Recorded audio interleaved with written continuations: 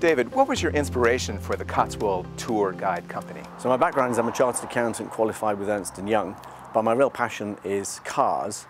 So when I got my first car licensed for work, it was so that I could take people around the Cotswolds and show them the beautiful countryside. Pierce Brosnan was one of my first customers. He wrote me a very nice note saying thank you for looking after his mother May. And I have delivered many tours to many people because of my passion for showing people the area. And what services do you offer? So the services I offer, I'll split into three.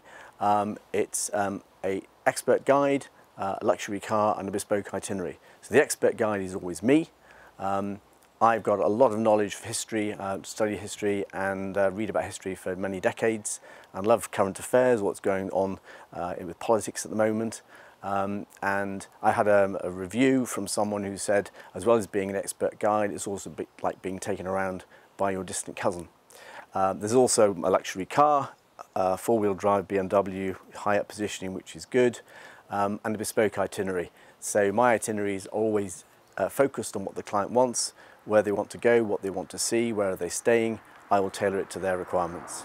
Tourism is a growing industry in the Cotswolds, but what makes your company unique? All my tours are bespoke. I've never delivered two tours the same, having delivered over 250 days to 125 clients, and that depends upon where they're staying, what they want to see, be it gardens or villages or historic buildings. So it's always bespoke. It's always me that takes them around.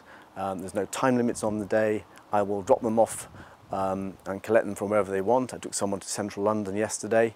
And that's what makes me unique. And how do you engage businesses and the business community in your business? Big hotels in the area, in the Cotswolds, have a lot of people who want to come and see the Cotswolds. The hotel is focused on servicing the guests at the hotel. So when they get inquiries about tours, I can then take over total responsibility. They haven't got to be involved in the loop. I do all the emails, spend quite a bit of time researching on behalf of their clients so that the hotel knows that their customer is going to get a first-class service.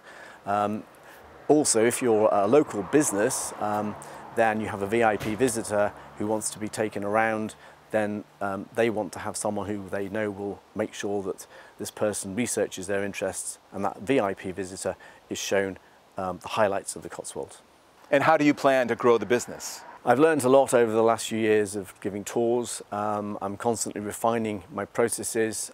So part of growing will be learning from individual clients. I've got many 5-star TripAdvisor reviews, so it's always interesting reading about those to learn about how when I've done things well and how I might do things better in future.